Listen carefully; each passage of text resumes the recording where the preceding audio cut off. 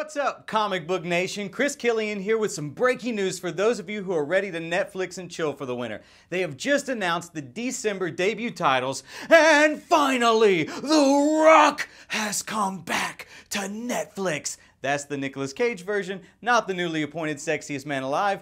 Also hitting the streaming service is National Lampoon's Animal House, Chill with Bob Ross, Lucky Number 11, and Uncle Jesse's return with the second season of Fuller House. But the big news, guys, Merry Christmas from Netflix, because on December 25th, Captain America Civil War arrives on Netflix. If you guys want to see all the incoming titles dropping in December, head over to comicbook.com right now to check out the full list.